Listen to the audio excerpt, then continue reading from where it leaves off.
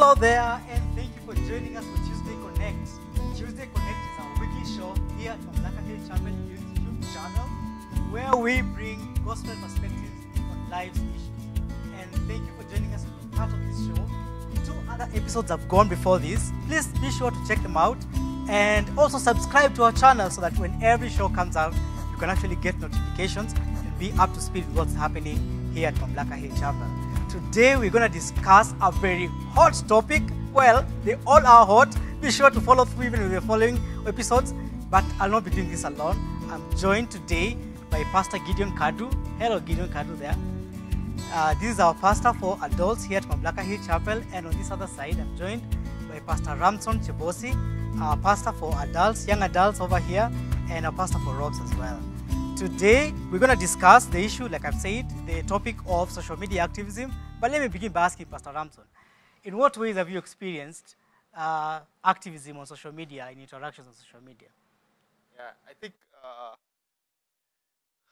one of the ways in which I've seen a lot of activism on social media has been through the pages that are asking for petitions. I have several on my email, and that's one of the experiences of social media activism I have. But there've also been, I happen to follow a few pages or on social media that are, straight up about social justice, about, governance and policy.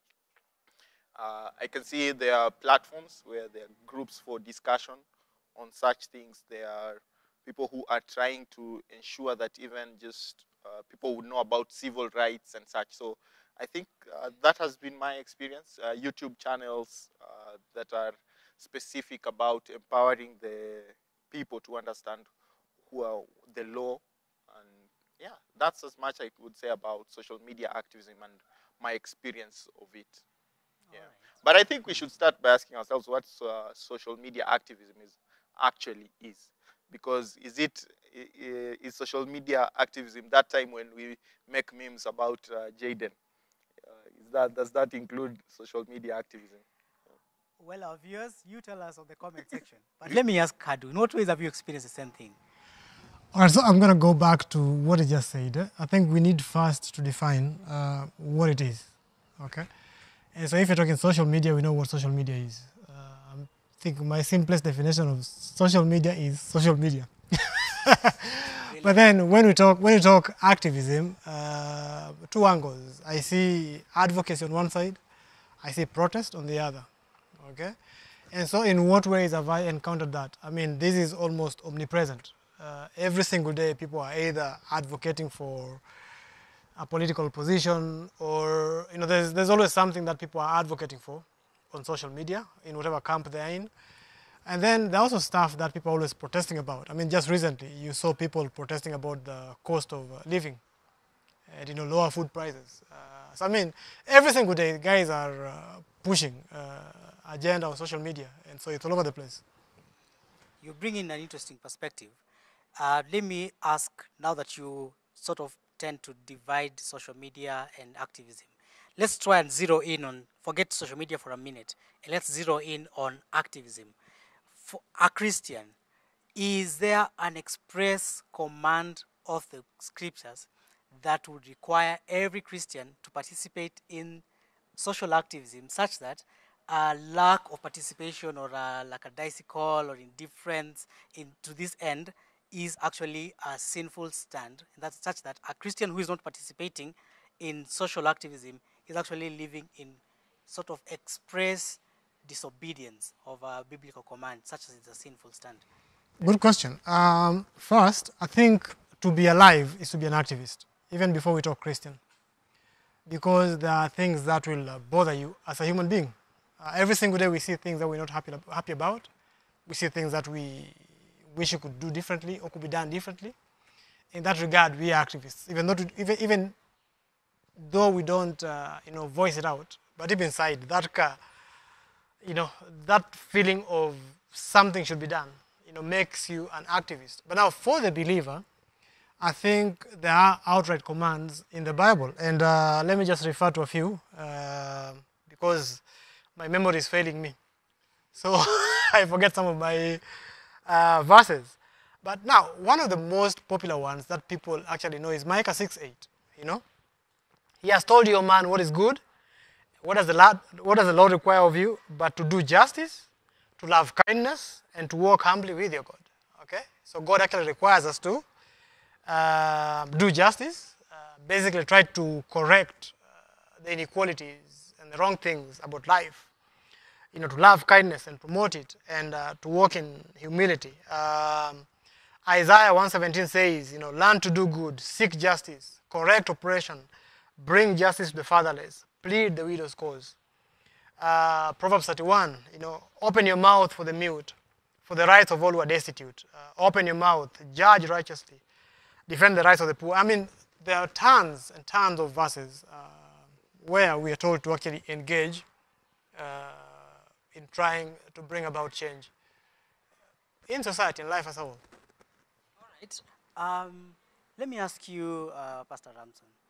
You have, in some instances, mentioned or alluded to the fact that it is not necessarily a call for every Christian, or that there are, is it that not every Christian should, or that there are different approaches that Christians bring to the table, or when they're lending their voice to social media activism? Yeah. Given the topic and just justice and activism and the age that we live in, I think it would be important to say I am for justice. You know, when you say at you have sometimes alluded, not all of us, somebody would be watching and saying, hey, Kumbe, this guy, I've always known this guy is not promoter of injustice. No, I think what Pastor Kadu has mentioned about, you know, there's a call on everyone to pursue justice. It's the same thing I think we see God condemning the guys through Prophet Isaiah when he tells them about their fasting and all that they do. And then he tells them, you know, you guys, all these things that you do, but in terms of justice, in terms of the people who work for you, in James we would see, you know, partiality and all that. So as far as justice and advocating for such things, I think everyone should do it. How you do it is what I think is different. So I don't think everyone is meant to create a Twitter page and social media, you know, turn their, you know, their WhatsApp status into, you know, pro or against the government policies and trying to, you know, articulate every bill that's coming to the floor of parliament. I don't think that's how everybody should engage. I think depending, just in the same way that we usually look at Christians and their giftings and knowing how they deploy it, we are all called to evangelize, but we deploy that gift and that call differently depending on our gifts. So I'd say everyone is called to, you know, pursue justice.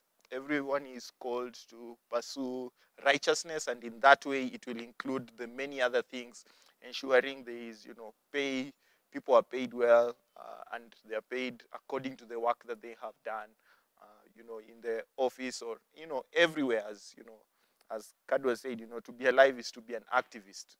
Trust only Kadu would say that.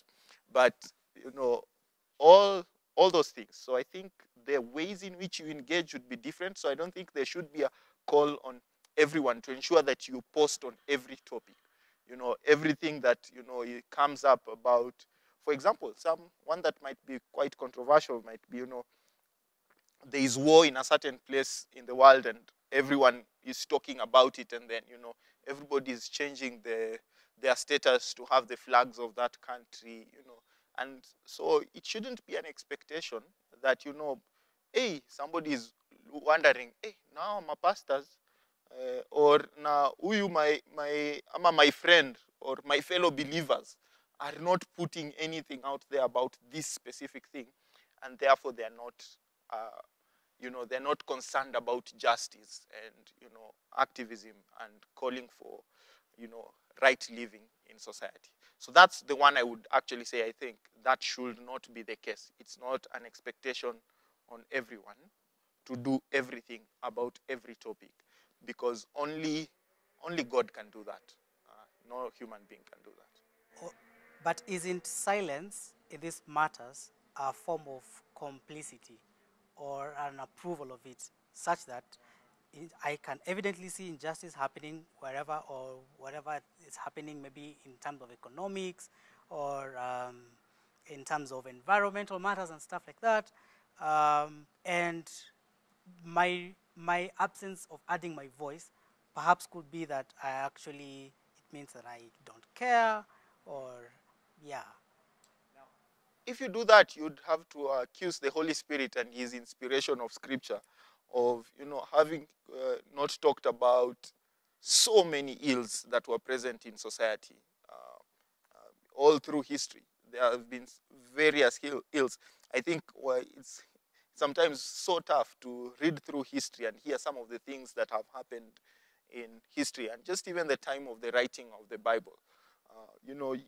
Jesus himself does not directly address himself to the Romans, trying to ensure that this occupation of Israel is stopped. You'd see it as an injustice. You guys have taken up this place and you are taxing them, and there's this conflict. He doesn't directly address himself to that, but there are various ways. There are things, I think, in priority. You need to prioritize. You need to ask yourself, what's the biggest thing about justice? What are some of the things that will bring about justice in this world? And one of them is, God himself will bring justice at some point. And so there is a place, I think, all of us should, as Christians, be praying for justice. When we talk about, your kingdom come, they will be done on earth as it is in heaven. We are talking about a space where, if God's will is actually being done on earth, then that's a place of, there's justice in this world. So I'd say there is that space of everyone should be having a desire for justice. If you are not concerned at all about justice, when you see somebody, the poor being trodden down upon, or you see somebody mishandling their worker, and you feel nothing, I'd say, hey, you need to check yourself. So if you care nothing about these things, hey, there is something you need to watch out. But in terms of silence and sometimes not being able to speak out, I think there are times when you are in power, that you have a position of influence and you should say something, because God would actually say, you've been entrusted with that. You have the capacity to handle that. For example, if I work in a place and I see I am maybe in HR, and then I see somebody else mistreating an intern, and I do nothing about it out of, I'm just being silent, I'm minding my own business, then I'd say I think there is a higher accountability on you. To whom much is given, much is expected. So the more influence that you have, I think you should speak about some things. But even the greatest of powerful men in the world, maybe you'd talk about a president in the United States. If you are into, I think last time we were talking about conspiracy theories. So if you are into conspiracy theories, maybe you might be thinking about cabals and such guys. So if there is a Christian and they wield all, that kind of an influence, they, as an individual, can't address each and every ill on this world. So to expect that there is a human being who can handle all ills and speak into all of them, because sometimes even you don't have enough facts about what you need to speak. Sometimes you'd see people saying, hey, you are being underpaid, or pay interns and do all that.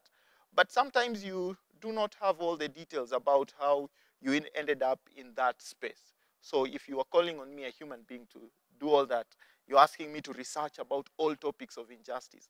So I think it's an unreasonable expectation to say that on all issues, if somebody is silent on some of them, they are actually supporting that. But I'd encourage somebody to just weigh in. It's a yes and a no. There are times when we outrightly must speak out what is talked about.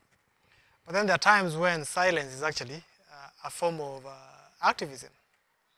Look, if I see a piece of bottle lying on the road, okay, I can decide to take a photo, post it on Twitter, and blame the Minister for Environment. Okay? Or I can just silently pick up that bottle and put it in the trash. I have played my part. in making society a better place. If I see someone, a kid, who is hungry, standing by the roadside, I can take a video of that kid and make a big deal and make noise about it, about how government has abandoned people. Or I could simply tell that kid, walk with me and go buy that kid a meal.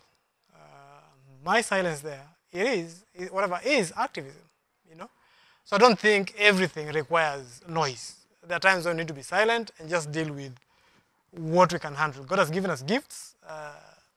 The case of James, a guy comes to you, he's hungry. And you have tombs, you're telling him, I'll pray for you. May the Lord fill you. Let's take a photo so that we can talk about it. Talk about your hunger, how the government has failed you, how you are MPs, this and that. Hashtag, hunger games. But then, what you should do, man, is take this guy to a restaurant and buy him a meal. I mean, you have the money in your pocket, after all. And God is basically bringing you to that situation. So God can use you as the agent to bring about change and transformation. But then when you mention that, I think it brings out an aspect, maybe, of social media activism that sometimes we might miss, is that sometimes in our fiery, tweets and fiery updates and all that, we forget what we could be doing. We forget the responsibility that is on us because we are casting all our eyes are now on, a certain somebody, or when we are talking about, this minister or that, or this organization and this, we forget our place in sorting out things sometimes. Someone could argue that my posting this, my publishing this, is teaching people to fish instead of giving them fish. Because my sorting out this mess and just picking the bottle, I am denying the greater society an opportunity to learn about what taking care of the environment would look like and the dangers of throwing litter. So that this person you're seeing a greater responsibility to the greater community instead of picking trash after people or, for example, dealing with this one need. And there could be many other needs in the society that more people could be aware of and be involved in. What do you think of that? But you see, if I saw you trashing, it would be my responsibility to tell you, hey, stop littering. Pick up that bottle. And sort of just police you. But hey, you're just walking randomly and you find a bottle. You have no idea who threw it there. I mean, are you going to post set up CCTV cameras? Who in 40 million Kenyans threw this bottle here? Let's deal with it, understand? So, I mean, the things that we just need to deal with simply and move on. All right, be it as it may, let me go back to you, Kadu. Kadu, you're a pastor, you're a preacher, you're called to proclaim the gospel. This is what you do, this is what you think about every other day. Tell me, in what ways has social media activism helped the cause of the gospel? Yes, I mean, you see, I could correlate activism to prophecy. People don't get it, but activism is actually prophecy if done right, because you are trying to stir people towards a certain direction. You're trying to bring about change, a certain end. I don't think people just make noise for the sake of making noise. Well, some do. To get, But so just like the Old Testament prophet, when they gave a prophecy, it was to activate people to repentance. It wasn't just to scare people. It wasn't just to complain about the state of affairs, status quo. It was to move people to turn towards God or deal with whatever needed to be dealt with. So activism in that regard helps us, as preachers, that even as we share the gospel of Jesus Christ, okay, people also play their part in just trying to bring about and talk about what needs to be done on the ground. Because when I preach, my application is, of the truth that I've preached is basically go and change society, go and become a better person, go and share the love of Christ. When someone else posts that, even in the name of whoever, I mean, it sort of helps, okay? But I don't think we've linked it directly. I don't think we've thought about the connection. I don't think we've actually held meetings where we're saying, look, I'm going to do a sermon. I need you guys on the ground to push my sermon application. Okay? So if I talk about purity, I need you guys to go and, talk about impurity and talk about all these things on the ground. No. But when you look at, because I say God doesn't just use preachers. God uses whoever he chooses to use. I mean, God used a donkey as an activist in the Bible. God could use anyone. Wisdom comes from all sources. And so in that regard, I think there is a connection. Has it enhanced or has it made a difference in what I do as a minister of the gospel? It would be hard to quantify because ultimately, even what I do, the results are with God. Yeah. But there is a way in which I think you can link them as a benefit. Is sometimes I think. And as you respond, could you maybe think of ways in which our viewers, in terms of how this helps the greater community of faith, how it helps the advancement of the gospel in the greater life of the community of the church as well? Okay, actually, my response I think would address that. But I was just thinking of what Kad was saying, and I was thinking, if you call our typical, activist prophet, and I was just thinking of prophet, our most. No, I didn't say they are prophets. well. I was ready to just start a, prophetic ministry. I was about to approach one of our most famous, Okia Mtata. And it was Prophet Okia Mtata. And we would have had a church already full. But I'd say I think one of the ways social media activism would be of benefit to the gospel is this. I think when those topics that come up asking for, justice and asking and calling out and saying, hey, there's this thing that is going on that is wrong here. I find that those moments usually cause people to, emotions. People's emotions become raw. I usually find whenever you approach somebody and talk about, hey, this Christianity thing, they speak sometimes, people speak out of a sense of they would give up some things. Or if you told them, is it right for somebody to do this, and then end up in heaven if there is no consequence to your actions on this earth? And somebody's like, yeah, it's okay. But the same person, when they're talking about corruption or some allocation of resources have been done wrong, is not so casual about it. It's not so, it's okay. So I find such opportunities helpful as a believer when I'm talking to somebody and tell them, hey, and I found this helpful sometimes when you go and you're talking to a guy on a boda, or you're talking to a guy on an Uber driver. People usually ask sometimes, how can you evangelize? And for me, one of the ways I found is through those. Pick out those topics that are hot topics in the society currently. And for me, I just try to find a string from where it is, from that topic, to the gospel. To how does this... And like you just tell them, he's Serekali. and then I saw somebody post on their status that today I had my Ndudi guy was telling me a story, and then I told him, I can't hear you. And he felt that was the most courageous thing you could ever tell that guy, because, you just let them go on. But I think that whenever somebody talks about, governance, something is not going right, I think it's an opportunity to show them that this thing you are really, really striving for, here on earth, you can pursue it and try and achieve it, but it will never be fully achieved. There is a place that I think you can be pointed to. And when you see how God intends to fulfill, and you're talking about governance, let me help you see that this issue of always talking about a leader who's great and who cares about us will only be fulfilled in Jesus Christ when he comes. And yes, we should continue. And I think the best activists are those who have already realized that. So that even in their pursuits of the current justice and everything, they are tempered. Last week, I think the video was about, how people sometimes in cancel culture, you tend to overdo something. And, you ask for justice that is not fully justice. It is more than, it's harsher than it should be.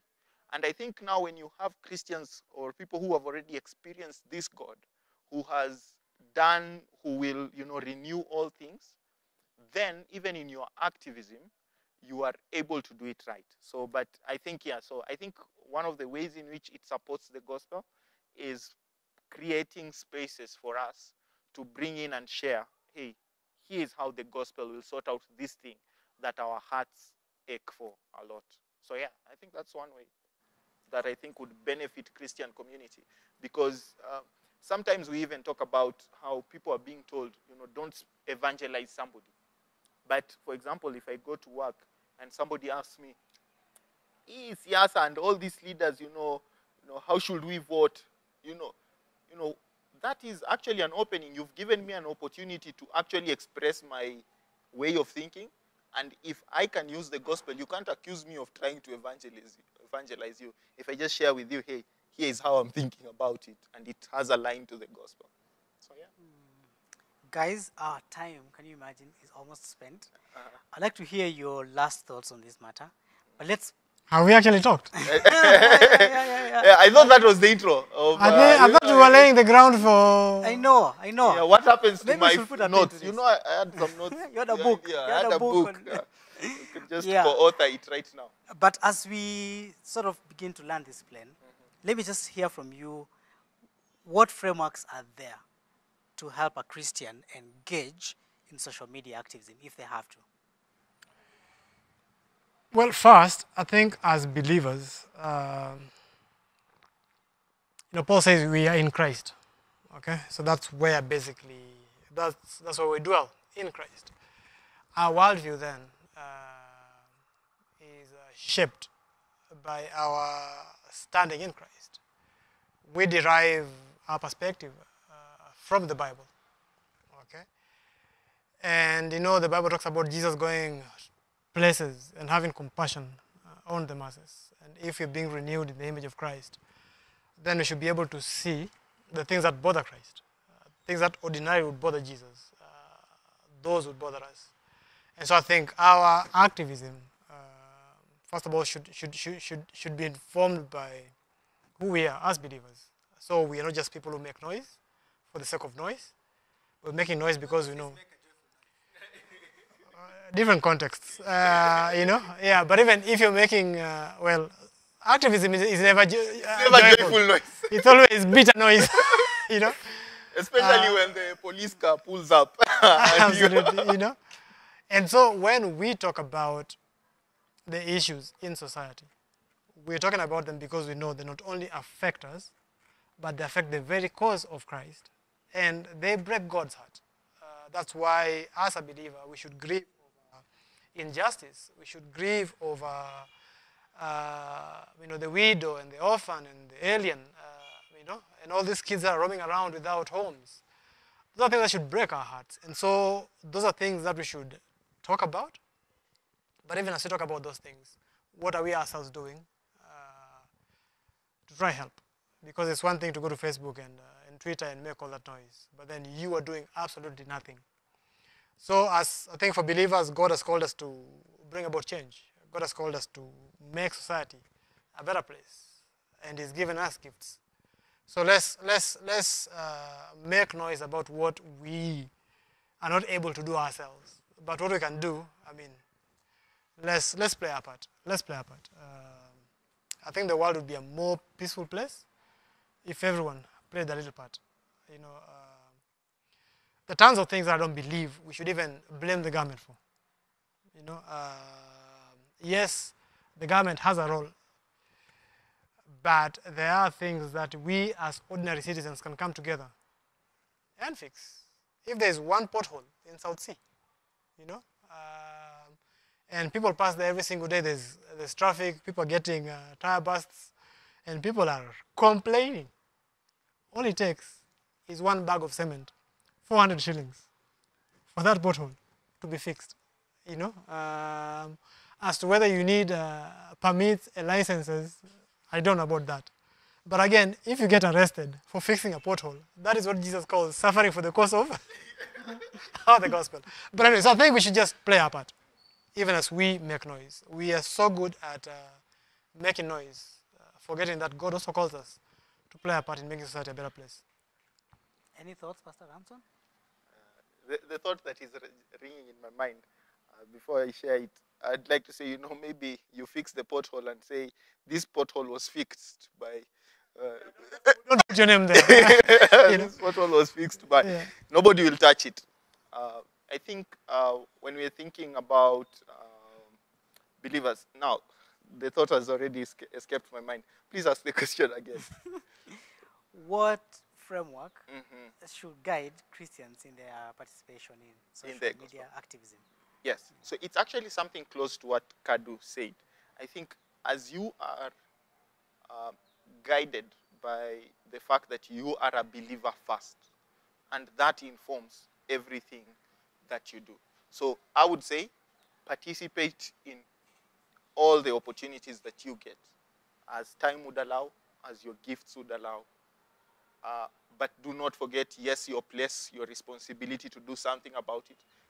You shouldn't be complaining about the poor in society while you are underpaying somebody who offers a service to you.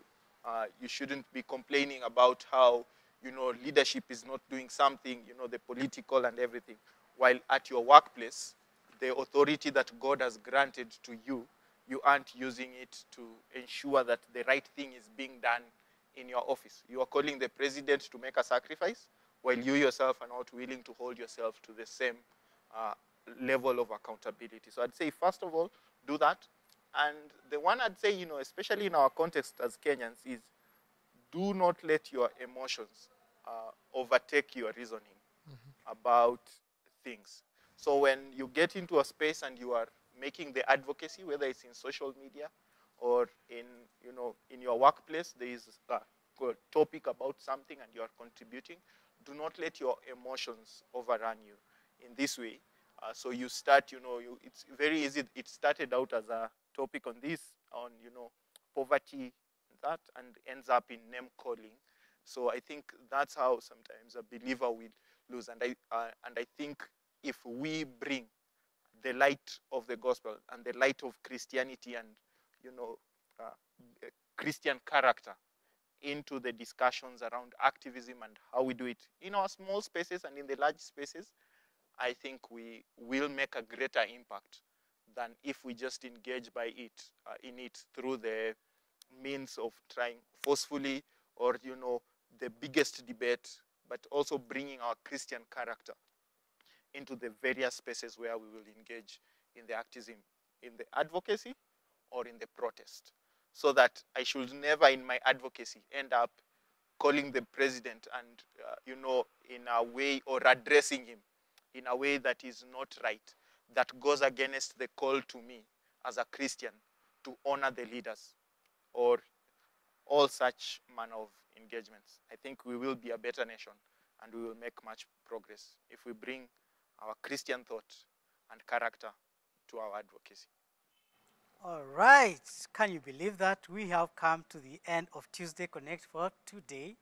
Thank you, Pastor Ramson. Thank you, Pastor Kadu, for joining us today. And thank you, our viewers, for being part of this conversation. Be sure to add your comment in the comment section so that we know what you're thinking about these things, how you're planning to respond to what we'll be talking about today.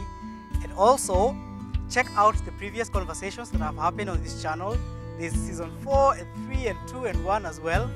And also subscribe to our YouTube page so that you can be up to speed with every show that's coming up. I promise you, there are so many great things that are coming up for you. And be sure we want you to be part of this. But now, that's, I guess, all we had time for today. And you want to say goodbye to our viewers? Goodbye. See you guys next week.